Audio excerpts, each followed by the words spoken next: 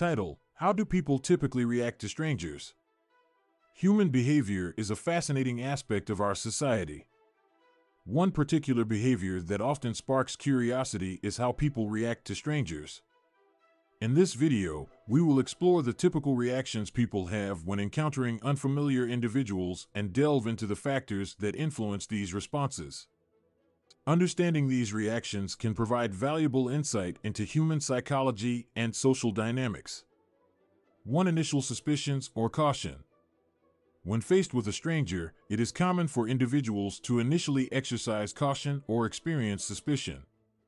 This reaction stems from our natural instinct to protect ourselves from potential threats.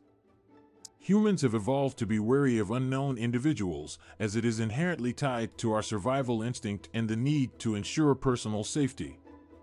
Consequently, strangers may be met with an initial air of caution until trust is established. 2. Politeness and social norms. Despite inherent suspicion, social norms often dictate that individuals should be polite and cordial when interacting with strangers. These norms shape our behavior and encourage us to be friendly, respectful, and considerate towards others. Initial encounters with strangers often involve formalities, such as greeting with a smile, offering to assist, or making small talk. These acts of politeness create a foundation for further communication and potential relationship building. 3. Trust building. As interactions between strangers progress, trust building becomes an influential factor in how individuals react to one another.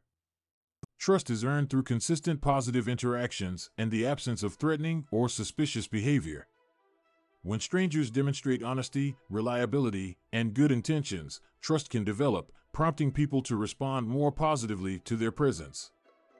Trust building can take time, however, the ultimate result can be the cultivation of lasting relationships. 4. Cultural variations. The way individuals react to strangers can vary significantly across different cultures. Cultural norms heavily influence these reactions by shaping perceptions of safety, personal space, and acceptable behavior. In some cultures, individuals may display a more reserved demeanor towards strangers, while in others, they may be more open and welcoming. Understanding cultural variations and responses to strangers is crucial for effective cross-cultural communication and relationships. 5. Personal factors. Alongside cultural influences, personal factors play a role in how individuals react to strangers. Personality traits, past experiences, and individual differences all contribute to one's response. Extroverted individuals may exhibit more openness and enthusiasm when meeting strangers, while introverted individuals may be more reserved. Past negative experiences may also cause individuals to be more guarded, cautious, or skeptical. Considering these personal factors allows for a more nuanced understanding of how people respond to strangers. 6. Contextual factors. Contextual factors can greatly influence how people react to strangers. The environment in which the encounter takes place, the specific situation, and the perceived threat level are all elements that shape reactions. In crowded urban areas, for example, people may become more guarded and less likely to engage with strangers due to the perceived risk of danger.